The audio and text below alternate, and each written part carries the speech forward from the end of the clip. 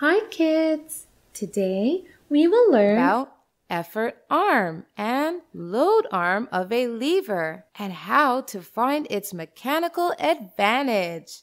So let's start.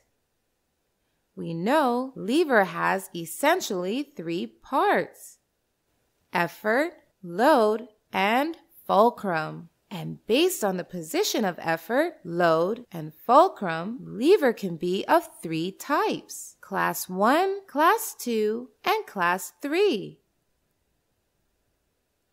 Fulcrum in the center, Class 1 lever. Load in the center, Class 2 lever. And effort in the center is Class 3 lever. Now let's learn about the effort arm and load arm of the lever.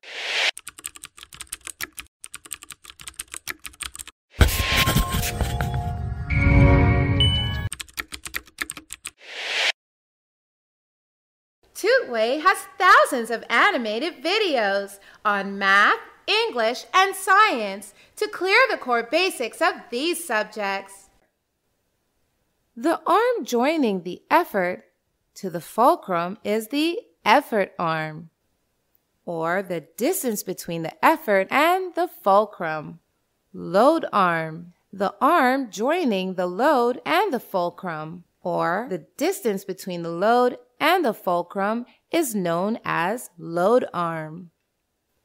And it's the length of the load arm and effort arm of the lever that decides the mechanical advantage of that type of lever.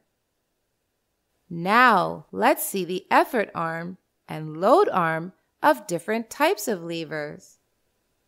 Class 1 lever, that has fulcrum in the center here. This is the load arm of the lever. That is the distance between the load and the fulcrum. And this is effort arm of the lever. That is the distance between the effort and the fulcrum. Remember, the rule is the longer the effort arm, the larger the mechanical advantage of the lever. Now, let's learn it with examples. Here we have a Class 1 lever. This point is effort, this is fulcrum, and this is the load. Effort arm is the distance between the effort and the fulcrum. So this much is the effort arm.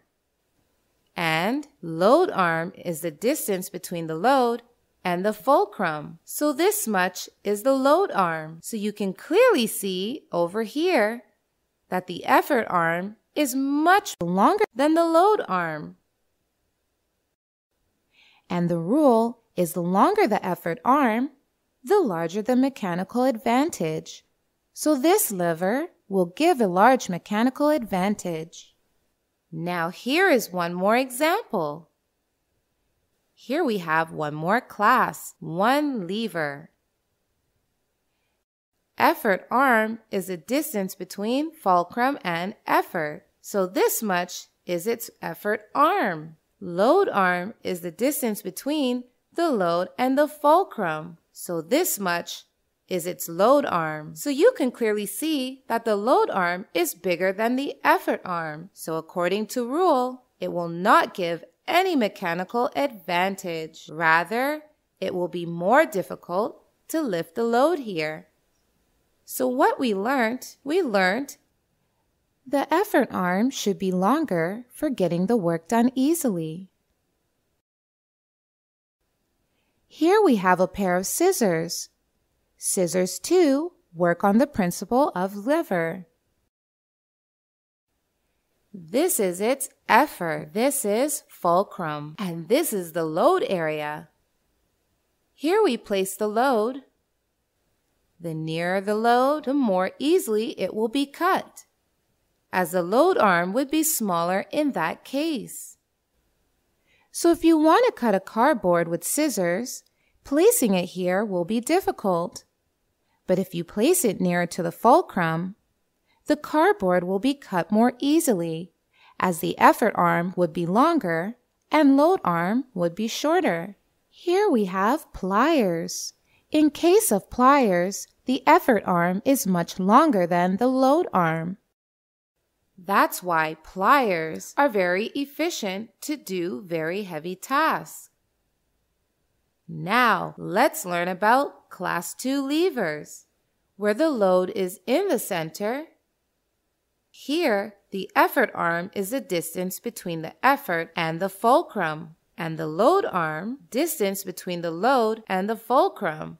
So, in every case of Class 2 lever, the effort arm is much longer than the load arm. So, Class 2 levers are mostly used for heavyweight activities. Examples of Class 2 levers include a wheelbarrow, lemon squeezer, bottle opener, nutcracker. All have load in the center, and so all of them have effort arm much bigger than the load arm. Now let's learn about Class 3 lever, where effort is in the center. Effort arm is the distance between the effort and the fulcrum, and load arm is the distance between the load and the fulcrum, as effort is in the center. So here, in every case, effort arm is going to be smaller than the load arm. Therefore, larger effort is required to do a very small work. This type of lever is used to do very light jobs, like tweezers. Effort arm is much smaller than the load arm here. Here are more examples of Class 3 levers. And in all the cases, effort being in the center, the effort arm is much smaller than the load arm. So kids, today we learned about the effort arm and the load arms of different types of levers. Now go ahead and take a quiz to learn more. Bye-bye!